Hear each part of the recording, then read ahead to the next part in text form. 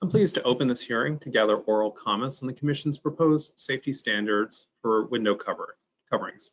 Before we start, let me take a moment to confirm all 4 commissioners are present. Commissioner Biacco? Present, thank you. Commissioner Feldman? I'm here, thank you. Commissioner Trumka? Here, thank you. Good to see everybody. The proposal we're considering today is made up of 2 separate rulemaking proceedings. The first, known as the 15J rule, would make the existing voluntary standard for stock window coverings mandatory and enforceable. The second rulemaking would require that custom window coverings meet the same standard as the stock. Window blinds and draperies are everywhere, and most of us don't give a thought as to how they're made and how they operate. Unfortunately, about 8 families per year learn that the cords attached to these products can be deadly. This rulemaking attempts to protect children and prevent future tragedies. We have 7 witnesses with us today, split into 2 panels. I look forward to hearing their testimony and to the discussion that will follow. I particularly want to acknowledge Linda Kaiser, who will be closing out our hearing today. She lost her daughter, Cheyenne Rose, to an inner cord strangulation about 20 years ago. She's been advocating for window cord safety ever since. I appreciate your persistence and your focus. Each panelist will have 10 minutes for their presentation, and then I'll call upon myself and my colleagues to ask questions for 10-minute rounds, with multiple rounds if necessary. Witnesses, you'll receive a chat message from the staff when you have 2 minutes left in your presentation, and then again when you have 30 seconds left. I'd also like to remind all panelists to mute themselves when they're not speaking. Public comment period is open until March 23rd, and I encourage the witnesses who are here today, as well as other members of the public, to submit comments into the docket. I will now introduce the first panel. The first panelist is Nancy Coles, who's Executive Director of Kids in Danger. Second is Rachel Weintraub, Legislative Director and General Counsel of the Consumer Federation of America, and Ori Shen, who is Policy Counsel at Consumer Reports. Let's start with Ms. Coles, and you are recognized for 10 minutes. Thank you, Chairman, and thank you to the Commission for holding this hearing for discussion of this safety standard on operating cords on custom window coverings. This mandatory standard is a long time coming, too long by almost all measures. I am the Executive Director of Kids in Danger, or KID. KID is a nonprofit organization dedicated to protecting children by fighting for product safety. I can still remember the first time I met Linda Kaiser and heard her talk about Cheyenne's death and the impact on their family. And to think that since that time, all those years ago, another family has faced the same experience every month or 2 is tragic and needless. KID agrees with CPSC's determination that there is an unreasonable risk of strangulation to children under 8 from accessible operating cords longer than 8 inches. We support this new rule, which will cover custom window coverings with the same requirements from the industry standard for stock window coverings. The custom exemption in the industry standard has not sufficiently reduced the hazard, in addition to the fact that it is only voluntary. In the NPR, CPSC notes that 35% of all strangulations of children under 5 involved window covering cords. It is rare in public health that we can have such an impact on a whole category of deaths by regulating just one type of product. The first voluntary window covering standard was adopted in 1996. Decades have passed with attempts to change voluntary standards while the number of deaths and permanent injuries has grown unabated. The CPSC is required by statute to first rely on voluntary standards. This hazard alone points out the folly of that reliance in many instances. Dozens of children have died and more have been permanently disabled while CPSC waits for the industry to do the right thing. This is not a problem in search of a solution. Many cordless solutions are now available at comparable prices. No more waiting. We urge the swift adoption of this standard along with adequate enforcement of both this standard and the 15J rule for stock products to eliminate this horrific cause of child death. We support the addition of testing requirements for all window coverings in this standard, as well as the third-party testing and certification requirements for window coverings that are sold as children's products. I would like to add some comments based on the request for comments in the NPR. First, to the question of battery-operated remotes for cordless blinds. Both cords and button and coin cell batteries are hidden hazards in the home. It would be a mistake to allow the increase in motorized window coverings to reduce the number of cords, but at the same time increase the number of hazardous batteries. CPSC should include requirements that any batteries comply with a requirement similar to the toy standard that requires a compartment that needs a tool to open and use and abuse testing to assure that the compartment stays secure. Then to the issue of warning labels, even on compliant products. Many consumers will be unaware that the cordless nature of their window coverings is a safety feature. Therefore, if the system fails and a cord becomes accessible, they will not necessarily be aware that it has become a safety hazard. Warnings will help alert consumers to the hazard and steps to take if a cord does become accessible. The CPSC should keep the period leading up to the effective date as short as possible. The CPSC has estimated that 39 million units of window coverings that would be affected by the standard are sold each year. Each month's delay means more hazardous units are installed in homes where they will last for decades. We have waited too long to fully address this hazard, and there is no need for additional delay now. I want to thank the Commission for acting on this long-standing hazard. KID appreciates your willingness to move these items that have languished waiting for action for many years. Lives will be saved. Thank you. Thank you, Ms. Cole. Next, we have Ms. Weintraub. Thank you. Good morning. Chairman Honsarek, Commissioners Bayoko, Feldman, and Trumka. Thank you for the opportunity to speak today. I am Rachel Weintraub, Legislative Director and General Counsel at Consumer Federation of America. CFA is a nonprofit association of approximately 250 consumer organizations that was founded in 1968 to advance the consumer interests through research, education, and advocacy. Today, I speak in strong support of the CPSC's proposed standard to address operating cords in custom window coverings. An effective mandatory standard that addresses the strangulation hazard posed by all window coverings is necessary because the current voluntary standard has failed to address the key hazard pattern associated with all corded window coverings available on the market. For almost 30 years, the voluntary standard has repeatedly failed to address the issue in an effective way. The CPSC has been communicating with the manufacturers of these products for years. The voluntary standard had minimally changed over time until 2018, but then it didn't cover all of the products on the market. Unfortunately and consistently, the industry has not significantly addressed the issues posed by accessible cords in all window coverings. Significantly, the industry's voluntary standard has not significantly reduced the death rate. The CPSC is aware of 194 reported incidents, including 89 fatal strangulations and 105 near-miss strangulations from children becoming entangled by cords on window coverings from 2009 through 2020. The CPSC estimates that at least 8 children die each year because of cords on window coverings. These are products on the market. There are products on the market that do not pose strangulation risk to children. Virtually every window covering type is available with a cordless operating system. The research and technology already exists to design products without strangulation risks. Manufacturers know how to do this.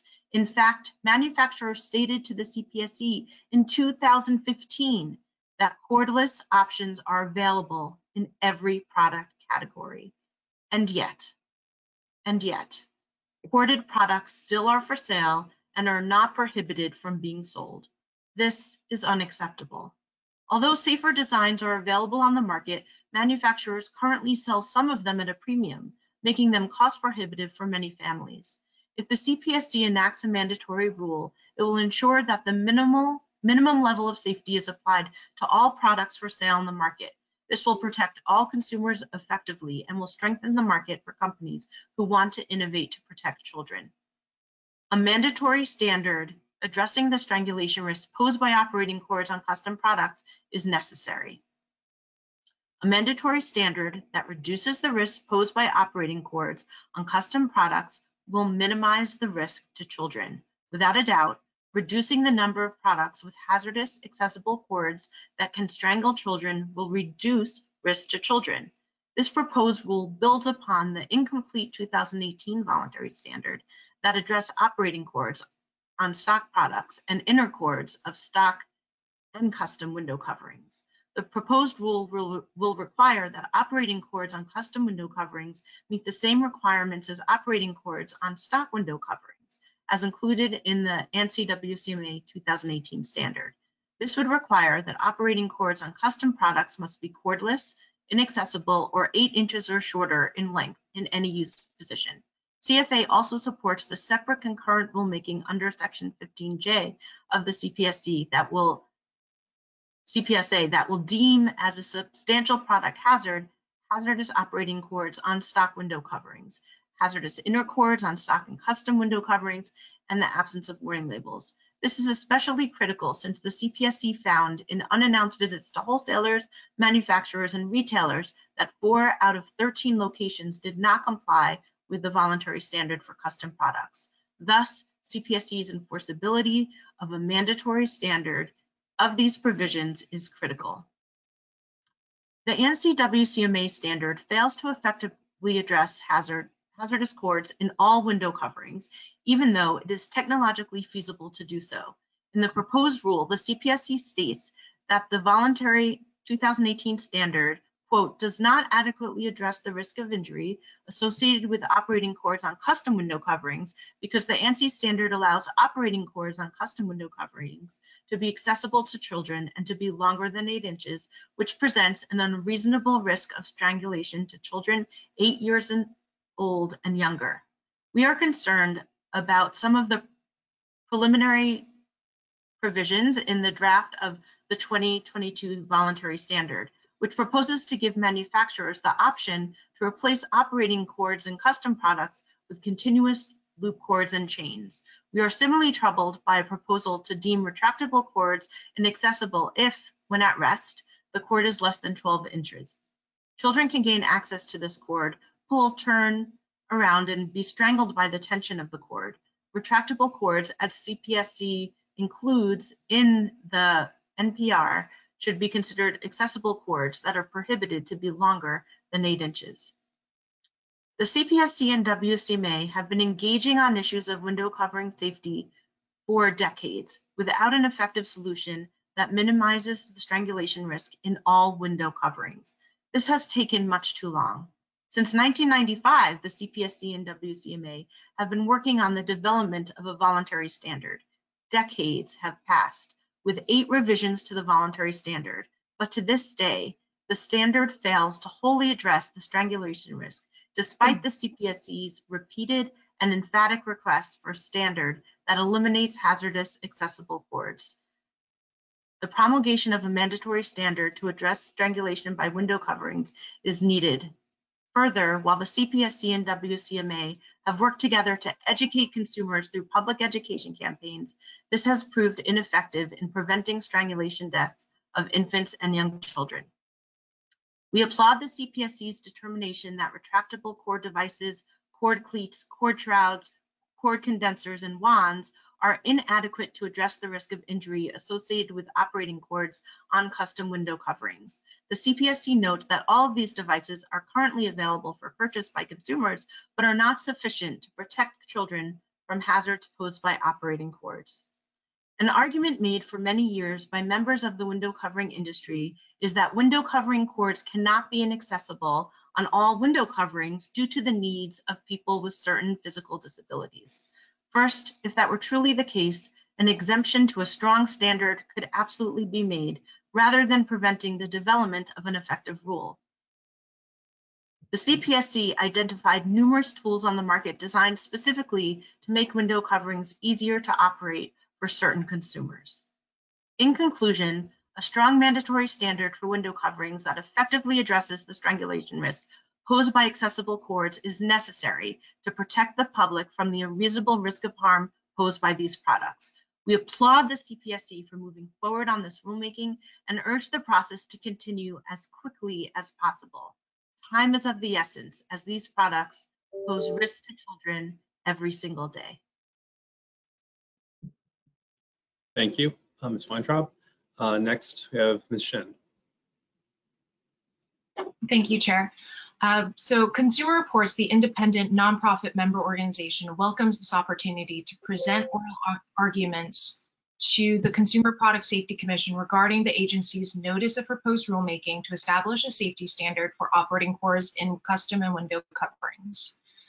We commend the CPSC for proposing a rule that would ensure custom window coverings adhere to strong and sensible requirements based on a robust body of evidence collected over the last 4 decades.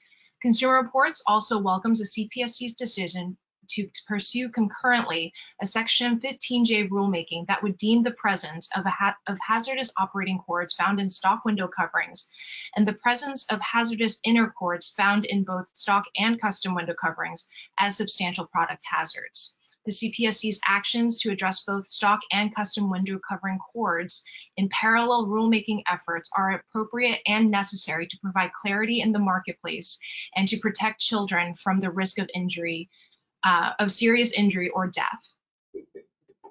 It's been nearly 40 years since the CPSC's first warning to parents and the public about the dangers associated with window covering cords. Despite the agency's release of regular warnings over the years, the voluntary standard development process for window covering cords has failed to sufficiently protect infants and children from serious risk of injury or death from strangulation. Since 1996, the voluntary standards process has yielded numerous iterations of a standard that has not adequately addressed the serious hazards associated with inner and operating cords found on window coverings.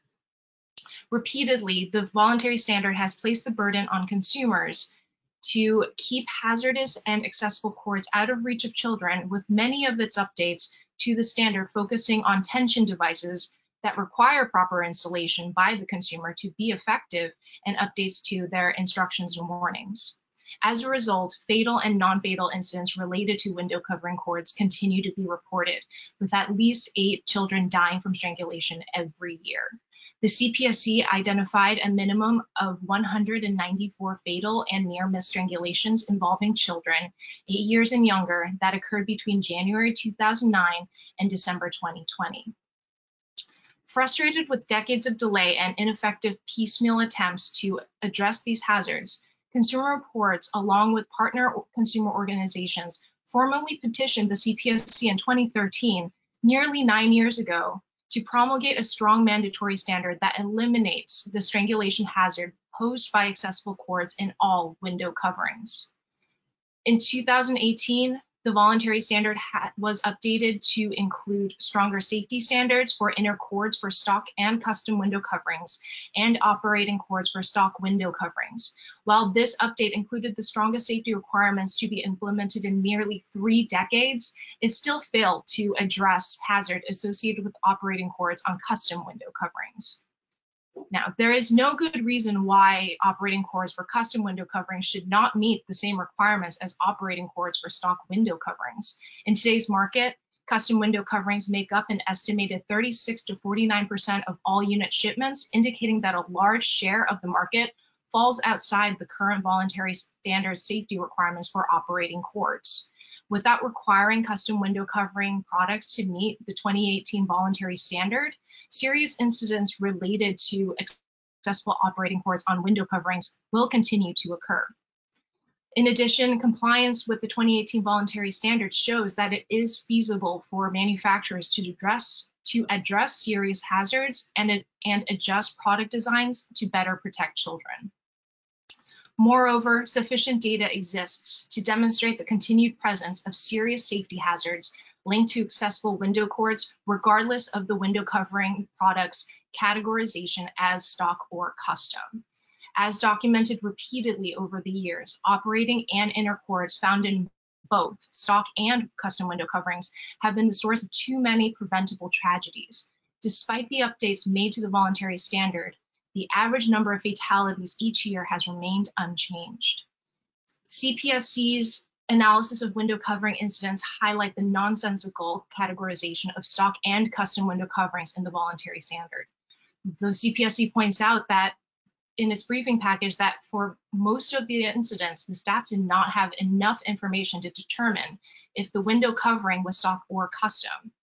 While the 2009 to 2020 incident data highlights the difficulty to discern between stock and custom window coverings, this data does make clear that operating cord systems are the single most hazardous scenario among the fatal incidents reported, accounting for 44% of the known fatalities involving window covering cords.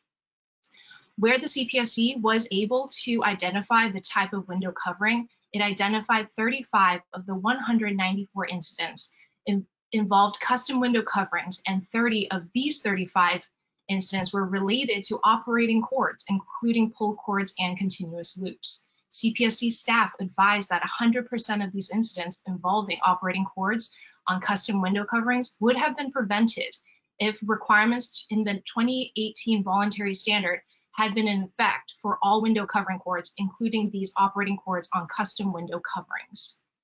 Incidents involving window covering cords continue to show the inherent and persistent hazard that these products pose to children 8 years old and younger. The compiled CPSC incident data shows how children have strangled on operating cords, including incidents where children have climbed on items like a couch and were able to access the cord. Operating cords that are accessible and are long enough to wrap around a child's neck can result in serious injury, including long-term or permanent vegetative states or even death. Such injuries or death can occur within minutes of window covering cords wrapping around a child's neck and applying pressure to their airways, vessels, or nerves in the neck. Given the severity of these injuries, the hazards that the accessible window covering cords present, and the continued industry delay in fully addressing the hazards, the CPSC is well within its discretion and is correct to promulgate a mandatory standard under Section 7 and 9 of the Consumer Product Safety Act. The 2015 window covering manufacturer, in 2015, window covering manufacturers submitted comments to the agency's advance notice of proposed rulemaking, stating that a mandatory rule would negatively impact the window covering industry. Since the 2018 updates to the voluntary standard, industry has shown that compliance is feasible with manufacturers adapting product design to address serious hazards and to protect children. As a result, today, the marketplace offers cordless models for most stock window covering categories, as well as for some custom window covering categories. The February 2021 CPSC commissioned market analysis concluded that the voluntary standard has caused the U.S. window covering manufacturers to design and offer lift operations for most window covering categories. The CPSC's proposed rule is necessary to address delayed and inadequate action by industry and to finally remove hazardous window covering cords from all units that are for sale in the consumer marketplace and to prevent future serious injuries and deaths. The CPSC should ensure that any custom window coverings on the market must adhere to strong safety requirements to protect children from serious risks associated with strangulation by any operating or inner cord. We urge the CPSC to finalize the proposed safety standard for custom window covering operating cords, in addition to the Section 15J rulemaking without delay. Thank you for your consideration of our comments. Thank you, Ms. Shin. With that, that concludes the first panel. We're going to turn to questions from the commissioners, and I only have a couple that I'm going to start with. Again, thanks to the first panel for their testimony. Ms. Carlson and Ms. Weintraub, I understand that you're both taking part in the industry standards process that was kicked off by WCMA to update the 2018 standard. And WCMA has suggested pausing our rulemaking to allow that process to go forward. maybe I'll start with you, Ms. Calls. Do you think that that is a good idea? And do you think that the voluntary process will result in a strong voluntary standard for the custom blinds?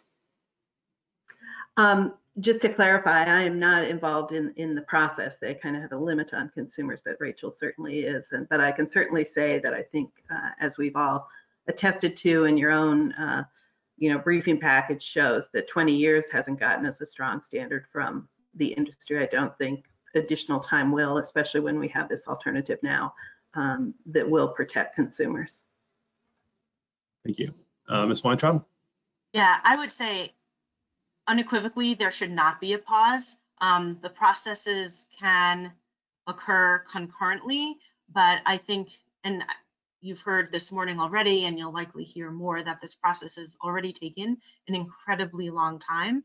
And the CPSC's movement on a mandatory standard is incredibly important to keep going and to really happen and move as quickly as possible. Got it. And you're comfortable working on them concurrently? Absolutely. Ms. Shin, in your testimony, you cited a CPSC finding that custom window coverings make up an estimated 36 to 49% of all units shipped, indicating a large percentage of the market is not covered by the same standards as the stock window coverings. Is there, from your perspective, is there a reason consumers who are buying stock products should be subject to lesser or different safety standards? I do not. When we're talking about operating cords, the hazard is the same, regardless of whether you're talking about stock or custom window coverings. And so so this hazard is just so severe and so devastating to these families that we must ensure that all operating cords align with the same safety standard. Thank you. I'd like to hear from my fellow commissioners. So at this point in time, I'm going to turn to Commissioner Biacco. Thank you, Chair. I actually want to thank everyone for their presentation and their well thought out comments. I do not have any questions. Thank you. Thank you, Commissioner. Commissioner Feldman? Thank you, and I want to thank our witnesses for their testimony today. I also want to thank the chair and staff for their work on today's hearing. Incidents involving operating cord strangulation are tragic, as we've heard, and have remained unresolved for too long. I would refer everybody to the statement that I made when the commission voted to issue its notices of proposed rulemaking that are the subject of today's hearing. Again, I want to thank the witnesses for their testimony, and I have no questions at this time and would yield back the balance of my time.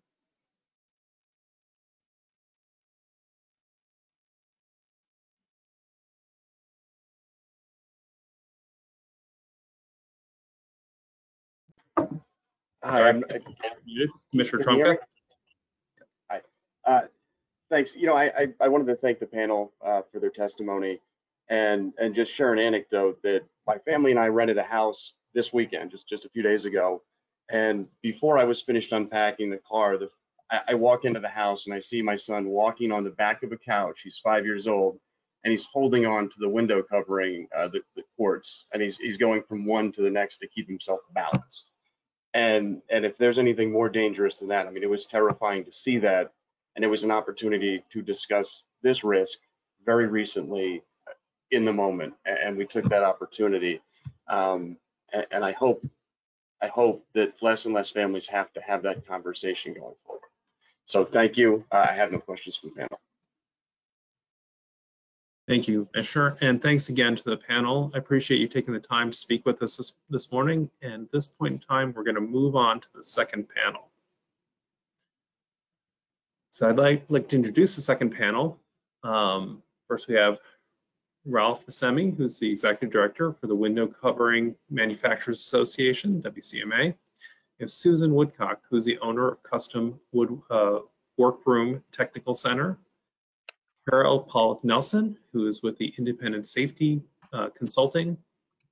Linda Kaiser, as I'd mentioned before, is the founder of Parents for Window Blind Safety and been an advocate for a long time in this issue. Thank you all for being here. I'd like to start with Mr. Buscemi and recognize you for 10 minutes.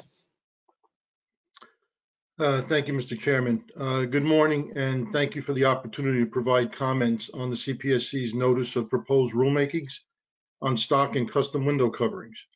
My name is Ralph Buscemi, and I am the Executive Director of the Window Covering Manufacturers Association. WCMA represents the interests of the window covering industry manufacturers, fabricators, and assemblers. Industry products include blinds, shades, shutters, curtains, drapes, drapery hardware, and other window coverings. Our members are a leading resource for the policymakers developing industry standards, rating systems, and test procedures.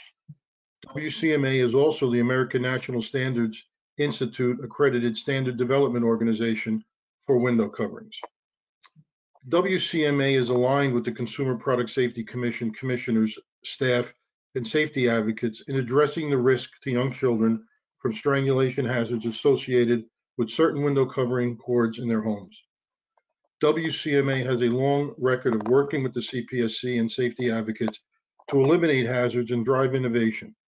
Most recently, WCMA worked with stakeholders, including CPSC, to develop and publish the 2018 ANSI WCMA window covering safety standard.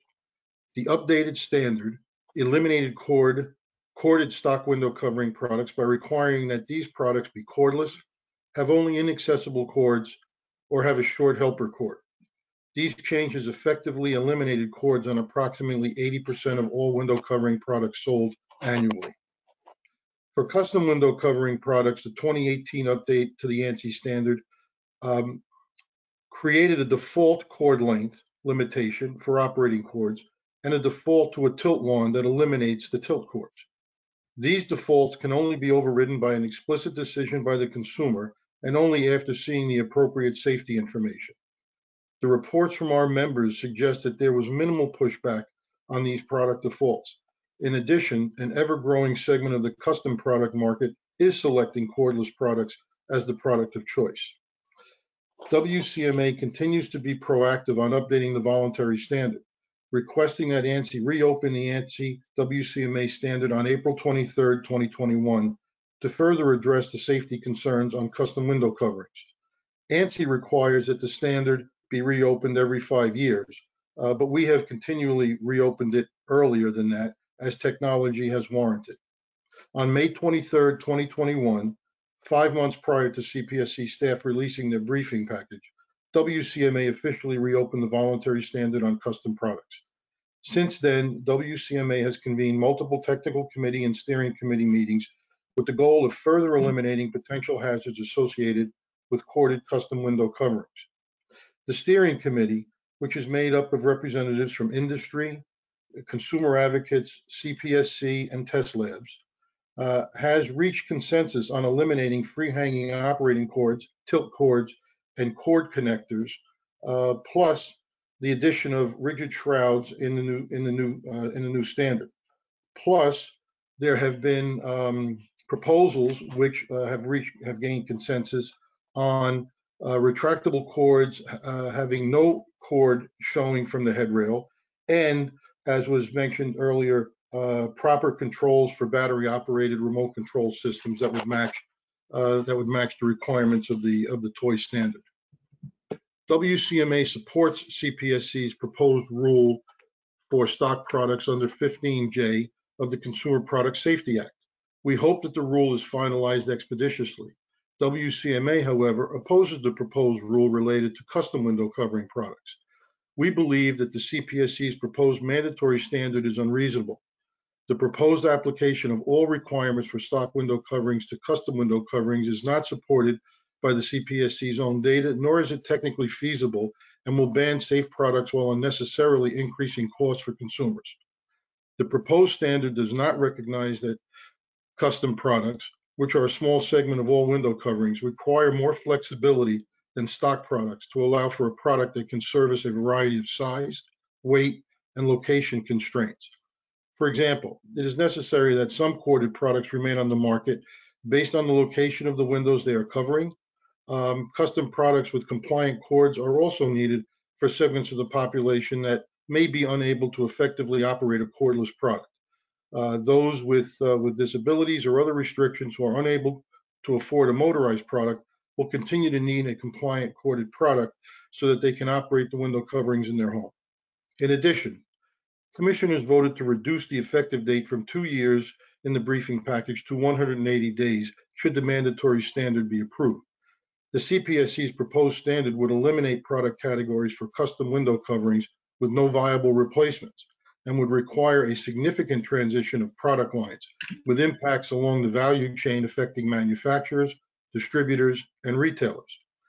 This lead time makes it impossible to design and implement suitable replacements, meaning that there would not be product available by the end of this year. In addition, the proposed standard has not considered the cost impacts of the 180-day effective date. Manufacturers have already designed their custom products for fall 2022 based on the ANSI WCMA safety standard. Many of these products, though safer, would not comply with the CPSC's proposed standard. These products would therefore need to be redesigned with significant loss of product and time. One product alone takes many, many months to design. A complete product line is impossible within 180 days. Effective date aside, there has not been an adequate amount of time to judge the effectiveness of the 2018 ANSI WCMA safety standard as it relates to custom products. In addition to the time required for implementation of the standard, custom products have a lengthy lifetime and are not regularly replaced by consumers. For these reasons, CPSC's determination that the standard is not effective is premature. As the CPSC staff acknowledges, a majority of firms affected by this proposed standard are considered to be small businesses, and these small businesses will incur the majority of the costs, including eliminating a significant portion of their product lines, which could lead to many having to shut their doors. In conclusion, WCMA members strongly believe that the NPR related to custom window covering products is unnecessary, duplicative, and would divert important resources that are needed to accomplish the objectives that are set forth in the ANSI WCMA standard development process. WCMA respectfully requests that no action be taken to advance the custom window covering proposed standard. Instead, CPSC should continue to support the voluntary standard revision process as the fastest way to allow industry, safety advocates, and CPSC to achieve our common goal of addressing the risk to young children of strangulation from window coverings in their homes. Thank you for your time. Thank you, Mr. Buscemi, and sorry for mispronouncing your name earlier. Ms. Woodcock, recognized for 10 minutes. Thank you. And thank you for the opportunity to speak today on behalf of small business owners in the custom market. My name is Susan Woodcock. I am the owner of Custom Workroom Technical Center located in Tryon, North Carolina. Workroom Tech is the only trade school in the United States specifically for custom sewing professionals who make window coverings and other soft furnishings. Before opening Workroom Tech, I owned a custom drapery business for over 30 years. And my husband and I produced Custom Workroom Conference, which is an annual educational event and trade show for the custom drapery and upholstery professional. I've been a workroom educator since 2003, and I'm the author of the book, Singer, Sewing Custom Curtains, Shades, and Top Treatments. Our in-person and online training programs educate the hobbyist and the professional about cord safety and window coverings. I've helped window covering manufacturers learn how to fabricate and sell custom products that comply with the WCMA ANSI window covering safety standard. I support continued development of safety features and product innovations that make window coverings safe. The past 10 years, we've seen a huge amount of new innovations, and I know this will continue, and I'm excited about that. I am alarmed by the proposed changes to the custom product category in such a short time frame. It will have a negative impact on custom manufacturers and interior design businesses. There needs to be time to research and purchase components and systems, retrain employees on new operating systems, and retrofit workrooms for new fabrication methods. More time is needed to order replacement displays and samples, update showrooms, and educate the sales force. Please consider the extreme cost that such a short time frame would impose upon small businesses throughout the United States. I respectfully request that the CPSC reconsider, and if changes are made to the custom product category, to allow at least 12 to 18 months before the changes are implemented so that small businesses can better prepare. Thank you very much. Thank you, Ms. Woodcock. Next, we have Dr. Pollock Nelson, please.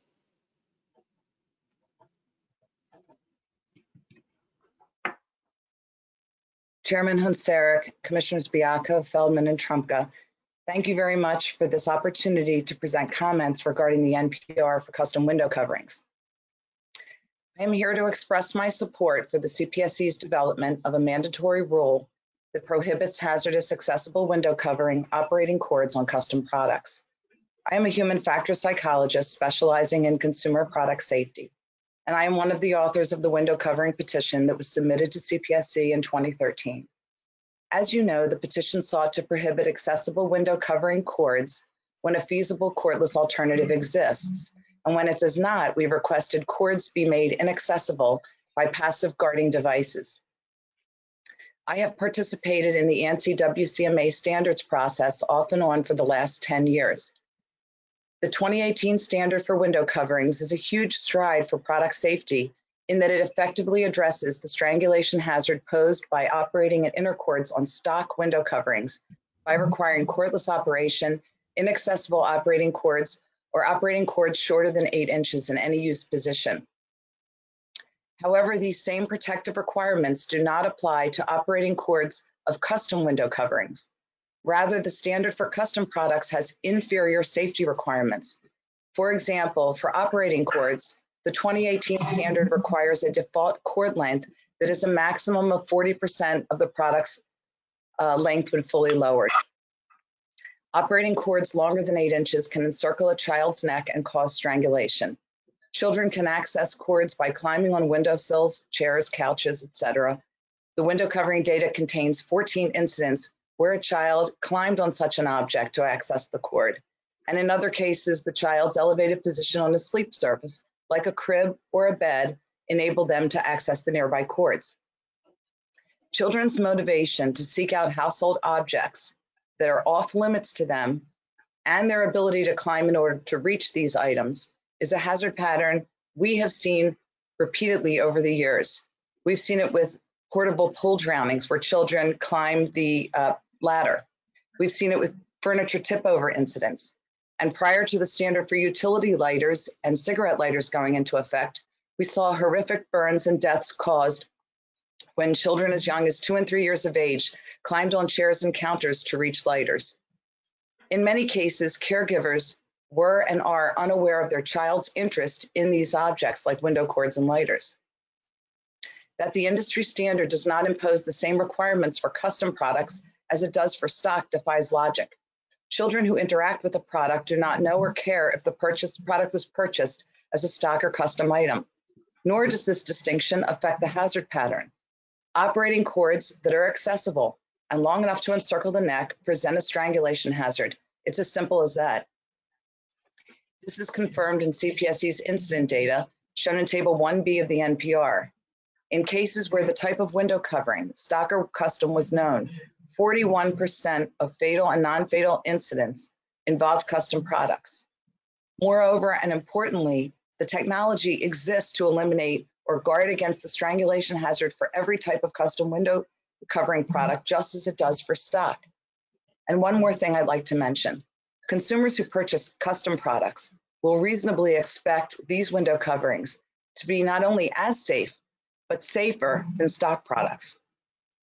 After all, one does not expect to get lesser quality or lesser safety from a custom product. However, that's actually the case. Safety devices for custom products that comply with the 2018 standard are inadequate to protect against the hazard, as their effectiveness requires specific actions on the part of consumers that they understandably may not realize are necessary or may not be willing to take. Cord cleats are wholly dependent on consumers' frequent wrapping and unwrapping of cords around a small cleat.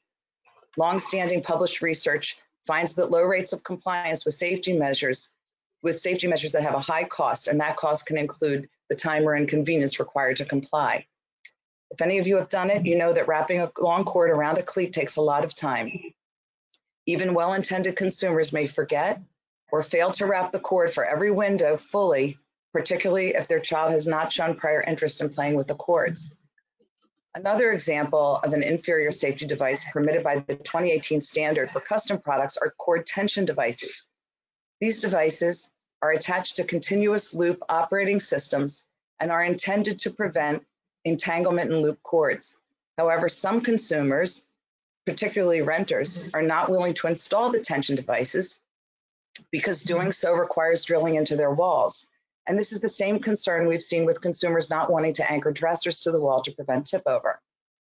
Further, it is my understanding that failing to attach a tension device does not necessarily render the blind useless, as consumers can still operate the window covering, just not by the loop cord.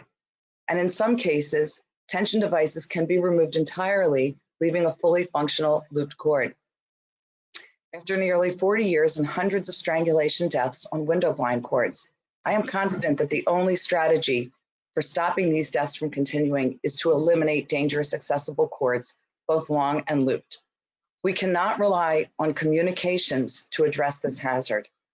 Extensive information and education efforts by WCMA and the CPSC for the last 37 years, including CPSC press releases, social media posts, and WCMA's safety messaging on its website, on social media, in magazines, and other locations have had limited impact at best.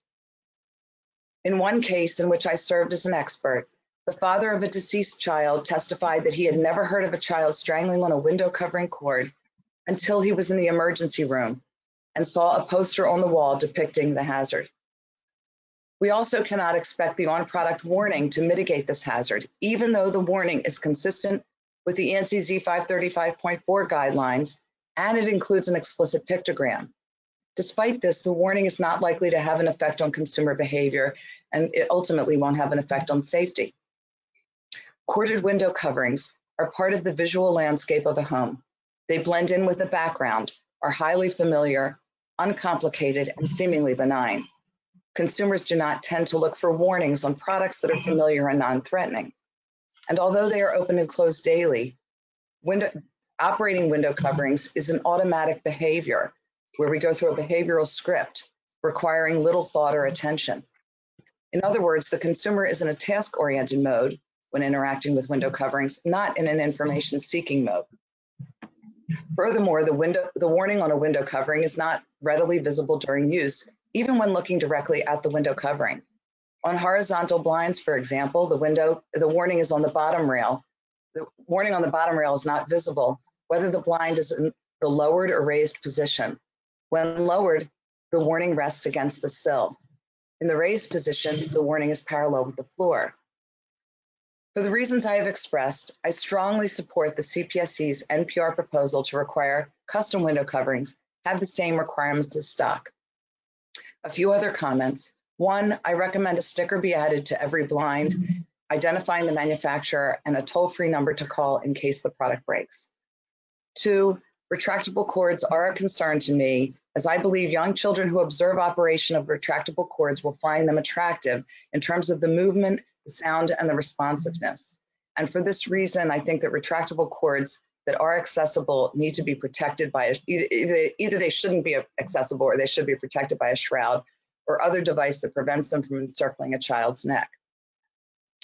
And finally, I would like to see the standard address the serious potential risk of esophageal and airway burns caused by ingestion of button or coin cell batteries to young children. And this hazard can be addressed using performance requirements that are seen in the toy standard.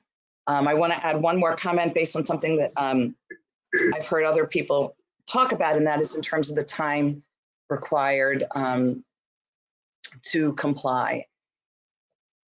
As other people have said, this hazard has been known to industry for about 40 years. And we've known what the problem is. We know how to fix the problem, and all these products already exist in the market. It's up to manufacturers to see what's coming. This is not a new hazard pattern.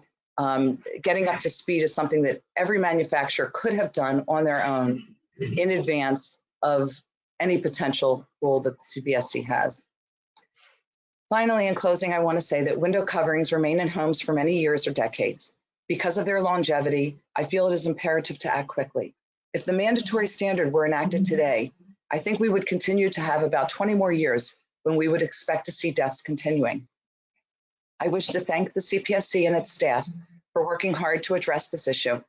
I urge the Commission to issue the mandatory standard as quickly as possible to prevent more deaths and life-changing injuries to children in the United States.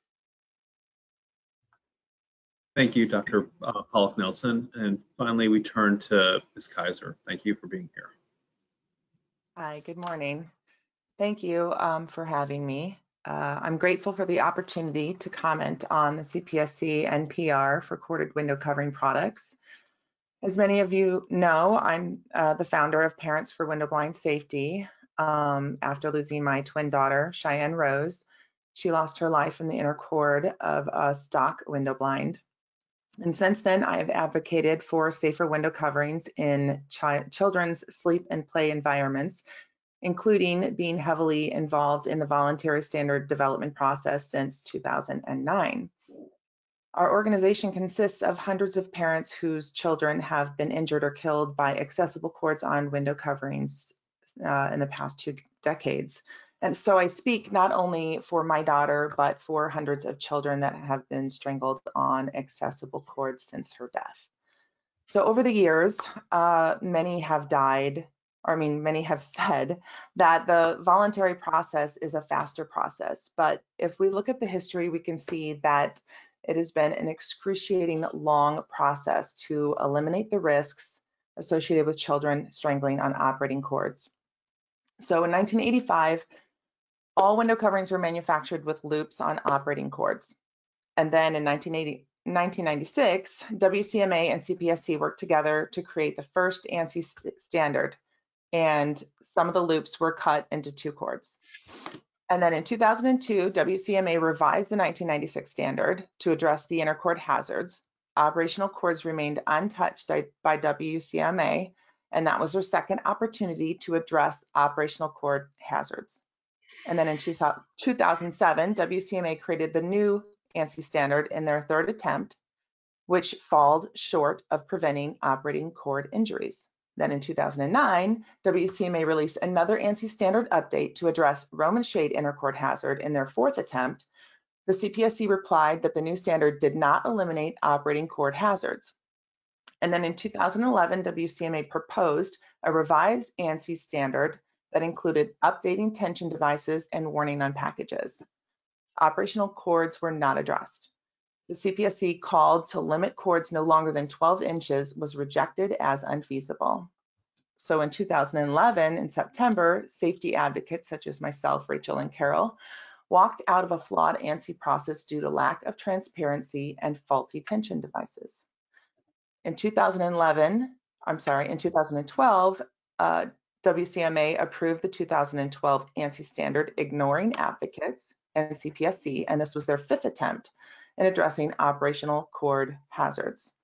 In 2014, WCMA approved a new version with editorial changes, which was a 6th opportunity to deal with operational cords. And then in 2018, the WCMA had a 7th opportunity to address operational cord hazards, and that new standard was published, segregating stock products from custom products, allowing hazardous cords to continue to be sold on all custom-made products. WCMA promised to reopen the standard within 6 months to address hazards on custom products. So we waited 3 years for WCMA to announce the opening of the 2018 standard, and this is now their 8th opportunity to address operational cord hazards on custom products. So hundreds of cases of children strangling on accessible cords. The window covering industry has been given 30 years and 8 opportunities to create safer products for consumers. And all of these voluntary standard processes account for an extremely slow removal of hazardous cords on window covering products. While children continue to die on cords, products that their parents thought were safe. And that to me is the biggest problem, because those parents thought those cords were safe. I thought they were safe. In 1996, the voluntary standards called for tension devices to be attached to the cords or beaded chain loops by manufacturers. However, the CPSC data shows hundreds of children strangled on loops and beads, many of which either did not have the safety devices attached to the wall, or they were not installed by the consumer or the installer. So the problems with the tie-down devices or the tension devices are threefold. Either the installers failed to anchor the devices, which happened to Presley Eastburn, Jenna Holland, or Shara.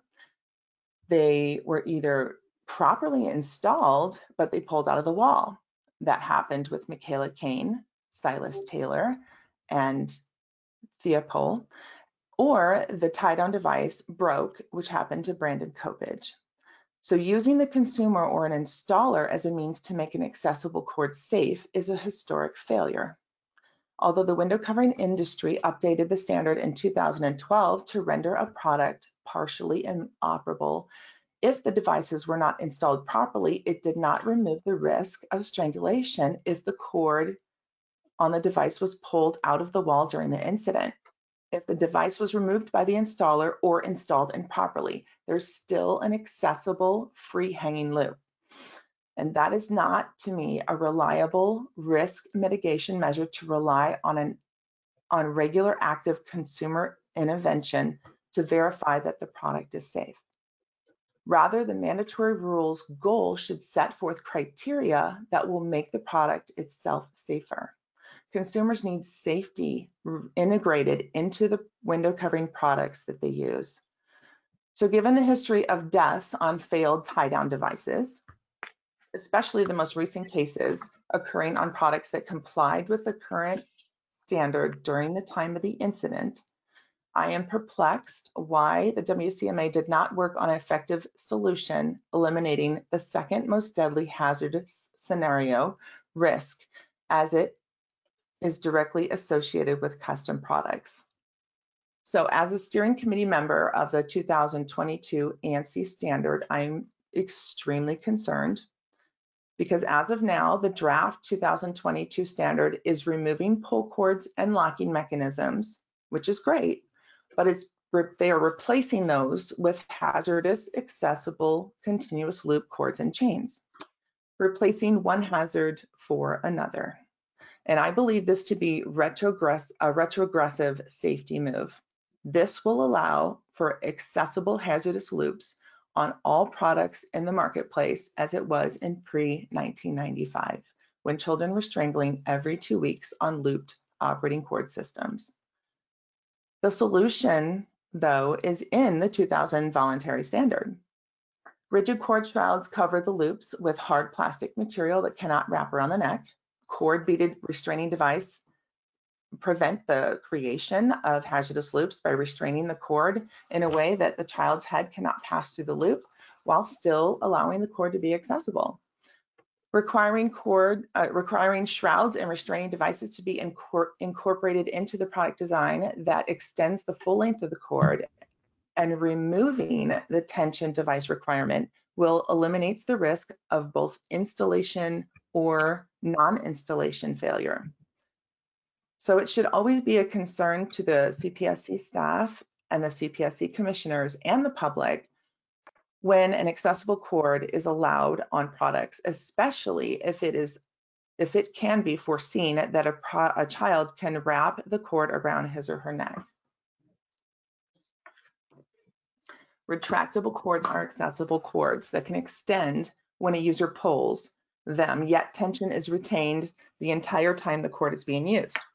So although the cord retracts when the user lets go, the strangulation risk is still possible. So when a child pulls the cord, they can turn just one time before they let go. And when they turn, that cord can squeeze around their neck. And tension is created at the top of the head rail, okay? So this type of incident could require a caregiver to need a knife or scissors to cut that tight cord off of the child neck, giving the caregiver even less time to save that child than a regular cord that is not under that type of tension. So the industry has provided the steering committee no data, no study, or examples demonstrating how retractable cords can eliminate or reduce the strangulation risk from corded window covering products. For these reasons, I am against the use of retractable cords on window covering products unless specific requirements for length and rigidity are included to prevent strangulation hazards. I support a mandatory standard for custom window coverings that eliminates the risk of strangulation to children on custom window covering products and removes the burden of consumers keeping accessible cords safe. I strongly support a mandatory safety standard that the CPSC published in the NPR, and I believe it is extremely feasible for this innovative industry to adapt to these rules quickly due to their adaptation to the Canadian regulation for corded window coverings, which many manufacturers and custom workrooms are already applying. As a mom who is your living, breathing data, and I say this because I'm a survivor of child loss, I think to myself, if the commission does nothing after having all this data, the technology available to fix the product safety issue, and years of stalling voluntary processes by an industry that does not put children's safety first, how will this affect other safety advocates whose issues are harder than this one? Will they even try? How will the commission be looked at? Will other safety advocates try hard for their causes, knowing this one has everything aligned for this rule? I plead with you, move now and implement this mandatory rule. 30 years is too long. Thank you. Thank you, Ms. Kaiser. And I thank the second panel. We'll now turn to questions from the commissioners. And let's say, maybe I will start with you, Ms. Kaiser. You walked through a very long timeline of how we've gotten to the current situation. I was going to ask you, but I think you talked very forcefully about your concerns about the current voluntary process, and that being the one that is the only one going forward. So I would just ask again, do you have concerns that the voluntary process will lead quickly to a strong result? Seems like you just were pushing us to work on our own on the mandatory standard. Just want to confirm that with you.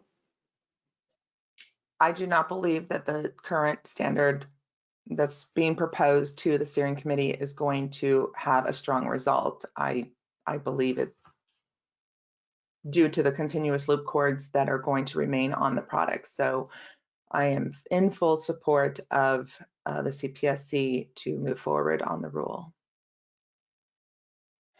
Thank you. Turning to Mr. Buscemi, in your testimony, you focus on a couple points with respect to the 2018 voluntary standard as it relates to custom products. First, you're noting that it only has been in effect for a couple of years and state there hasn't been enough time to evaluate its effectiveness.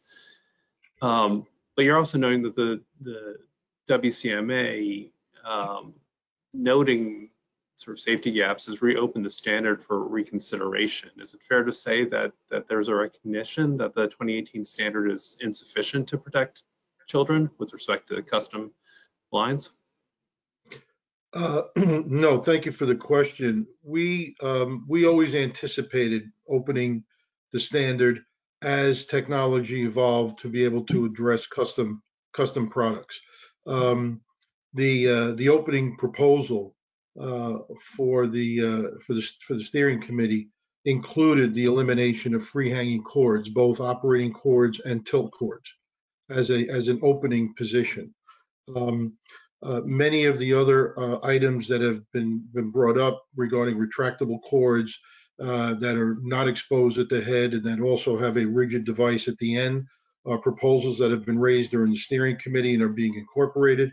The safety of the battery for rechargeable systems and motorized systems was brought up, and it's being incorporated. So the development process is not yet done, but we always anticipated having as much alliance or much alignment, I should say, between the custom standards requirements and the stock requirements as we could. So this is a part 2 from the last revision. So it seems like, yes, there are safety issues that still need to be addressed from the 2018 standard. And you said in the testimony that you believe the voluntary standards revision process is the fastest way to address risk of strangulation from window covering cords. And while I'm supportive of strong voluntary standards, I do note from the testimony that we've heard that the many years and decades it's taken even to get to the 2018 standard. Nonprofit organizations haven't raised concerns about working on the rulemaking and the voluntary standard at the same time. Given the sophistication of your organization and members, are you saying that your members can't work on both at the same time? Well, we're working, certainly we're working on the voluntary standard, and we're providing comments to the proposed rule. The proposed rule just eliminates whole swaths of products, and so the ability to be able to understand, where the comments might lead, certainly if that's a process as opposed to just a restatement of the current rule, it would be something that we're going to continue to participate in, of course. But we think that that moving on the voluntary standard and getting these provisions adopted as quickly as possible would be the fastest way to move forward. And I appreciate everybody's participation in the process, and I think that's important. But with the lives of small children at stake, it seems like all options should be pursued as quickly as possible, to get to a result as quickly as possible, whether it's getting to a good result in the voluntary standards process or getting to a mandatory rule. Whatever's the fastest way to make a safer world for our children is a good path forward. I'm going to pause with my questions there and turn to my fellow commissioners. Commissioner Bianco. Thank you, Chair. Thank you all for being here. Ms. Kaiser, I'm very sorry for your loss. I can't imagine the heartache that you suffered in this situation. I think this issue in many ways is very simple. I think this issue in many ways is very complicated. But I have some very strong thoughts about this, which I will express. But before I do have a question for Ms. Woodcock. You mentioned there are examples of innovation that are out there right now that can address some of the concerns. Can you give me some examples of those? Spring systems are much improved. If you remember the old-fashioned spring blinds that you would pull and they would flap up in the ceiling, spring systems are incredible changes, and the projection is much smaller, so it fits in more places. Unfortunately, with a spring system, you have to be able to access the system by touching it, which makes it inaccessible for many windows, and also it doesn't work on really large windows. Motorization has become more affordable.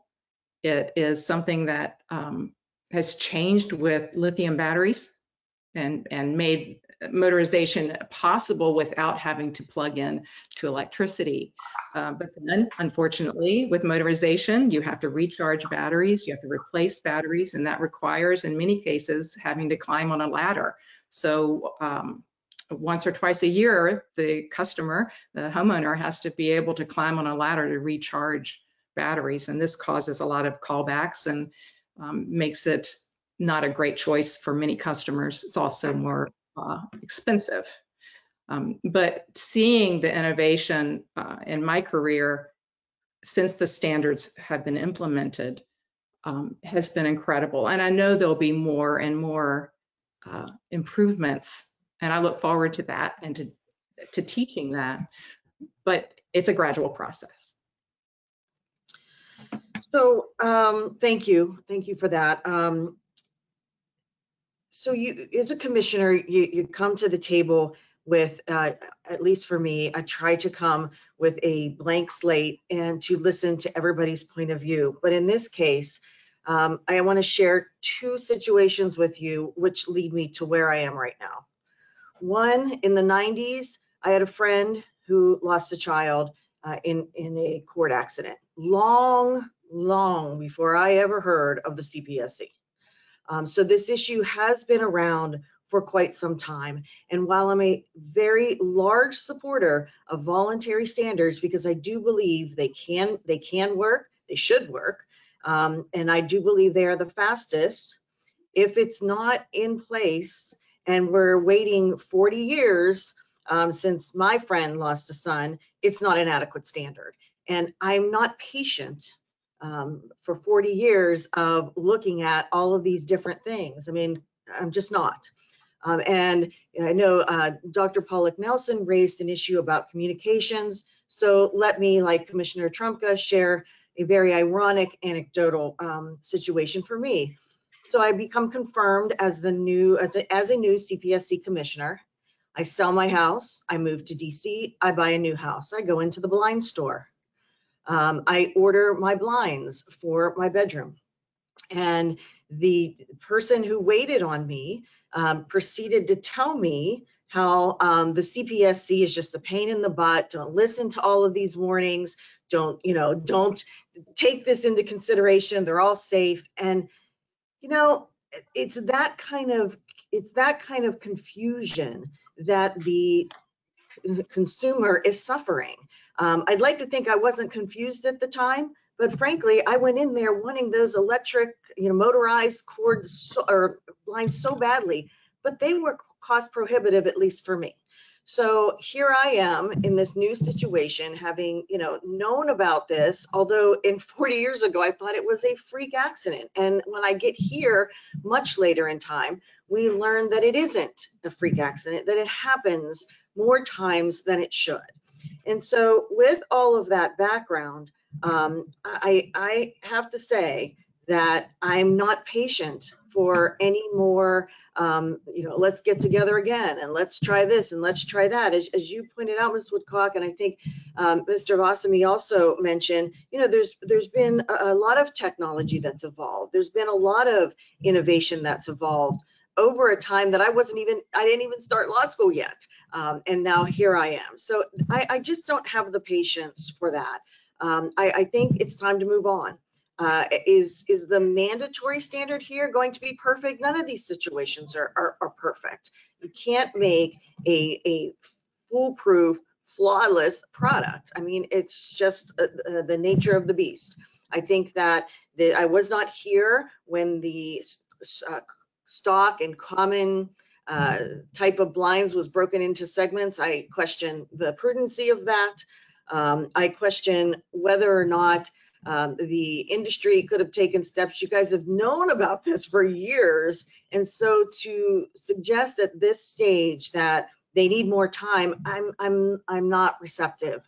I'm sorry, I'm not receptive to that for all of these reasons. So I don't want to see anybody go out of business. I don't want to see costs go up for consumers significantly. I don't want to see any of that. But when I take into consideration everything I heard today, everything I heard as a CPSC commissioner, everything I've heard as a consumer and a human being walking this earth, I have to side on the mandatory standard. It's time to move forward. So if you can make it faster, get it done, get it done. But until then, I think it's long overdue for the CPSC to move forward on this issue. Thank you. Thank you, Commissioner. Commissioner Feldman. Thank you, Mr. Chairman. Again, specifically to Ms. Kaiser, I want to say and express my condolences for your loss, but also to say, thank you for your advocacy, and to everybody that appeared today to testify in front of the commission. Thank you for being here and for testifying. As I said at the end of the first panel, these incidents involving operating cord strangulation are tragic and have remained unresolved for too long. I'm glad to see this process move forward. Again, I want to thank the witnesses for their testimony. I have no questions at this time and would yield back the balance of my time. Thank you, Commissioner. Commissioner Trumka. Thank you, Mr. Chair. Mr. Basami, you're the Executive Director of the Window Covering Manufacturers Association. How many manufacturers does your group represent? We represent 35 or 40. How many people are on your board of directors? We have 4 on our board of directors. And I understand that's not a full-time job, a board member there. So what companies do your board members work for in their day jobs? Our board members work for Hunter Douglas, Levalor, Roley's, Acmeda, and Springs Window Fashions.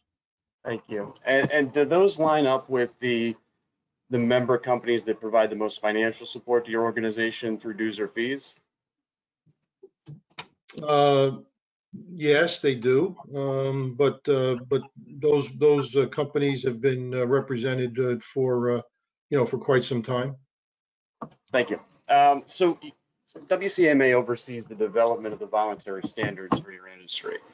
And Ms. Pollock-Nelson, in her written testimony, helpfully pointed out that industry's known about the cord strangulation risk since at least 1983.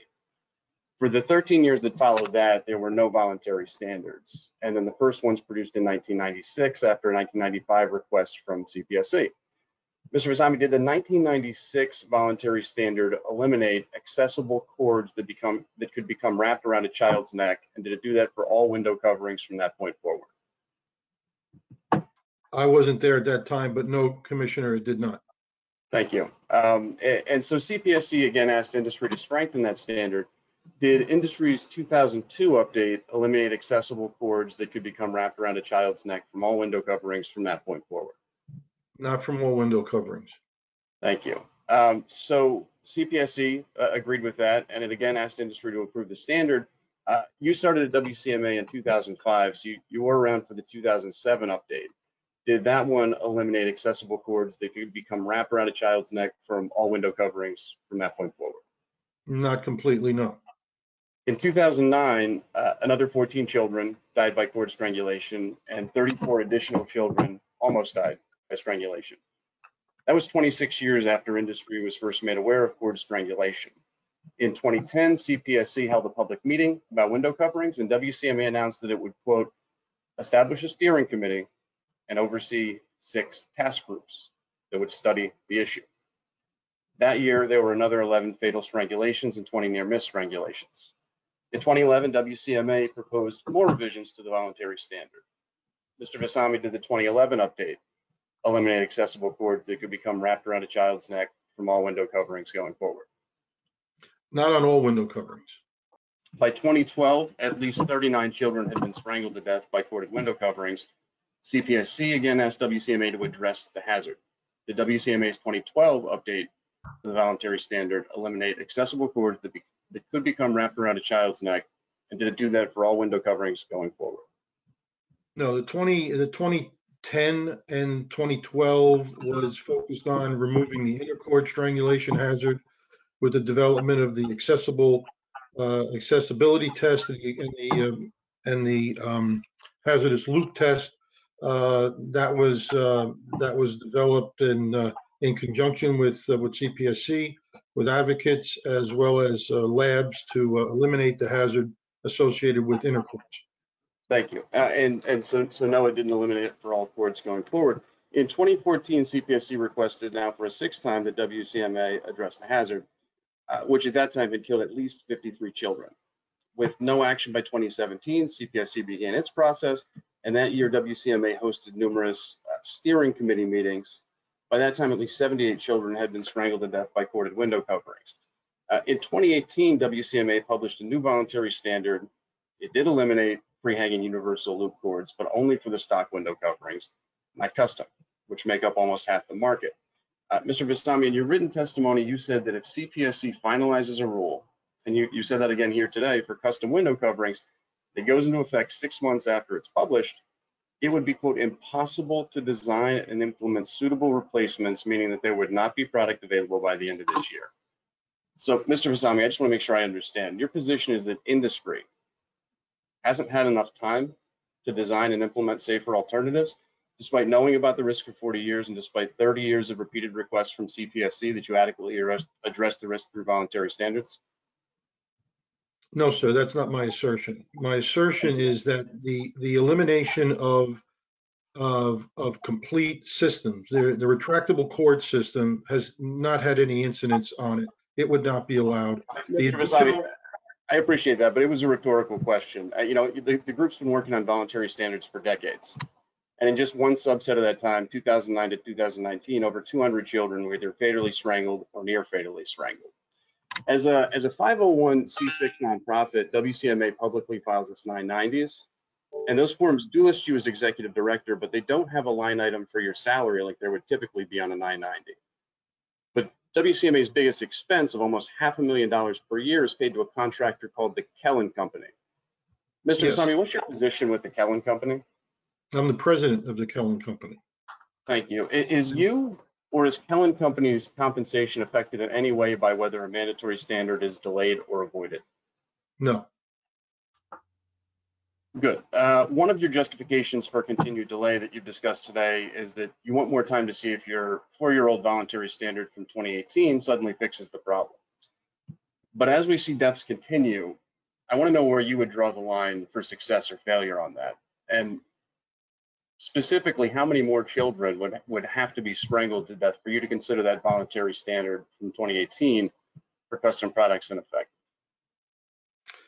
Commissioner, first, let me say that we recognize the tragedy that these kinds of accidents and strangulations cause, and believe me, we don't take this lightly.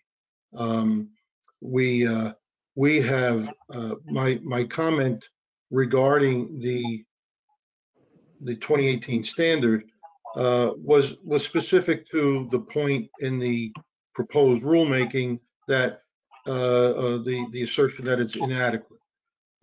We recognize that we need to continue to move forward, and that's why we've reopened the standard, and that's why we've eliminated in our first proposal, we've eliminated free hanging cords and tilt cords, which account for the majority of incidents over the years. And so those would be eliminated. There's been some discussion and some proposals that have come up regarding limiting the use of continuous loop cords to certain products only. That came up at the last steering committee, and those issues are being addressed and will be addressed. I appreciate that, and I thank you for that context. But when you're measuring the success or ineffectiveness of something, you have to have a measure in mind. And I'm asking you what the number is for deaths before you would gauge that ineffective. Is there a number?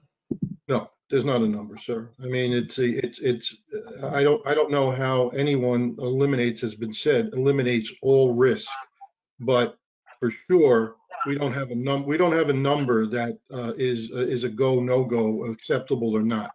No, it's not. So you'd rather wait and see on that. Fair enough. Mr. Chair, I assume I'm running up close to my time. I will have a second round, but I'll yield back for now if that's all right. Thank you, Commissioner.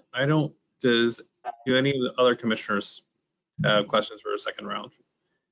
Does not appear so. So I go back to you, Mr. Trumka.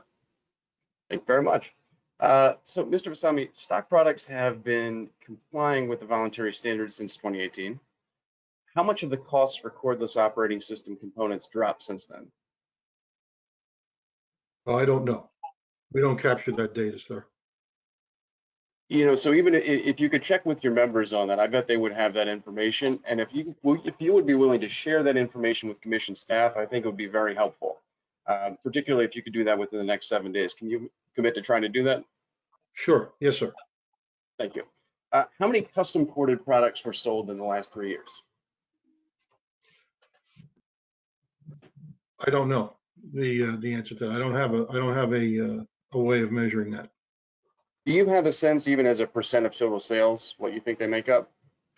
Yes, from the information that I have from our members and other retailers, custom products are somewhere in the neighborhood of 20% of the total market. Stock products are 80% of the total market. Would you submit also to commission staff the information that you have on that topic in the next 7 days, please?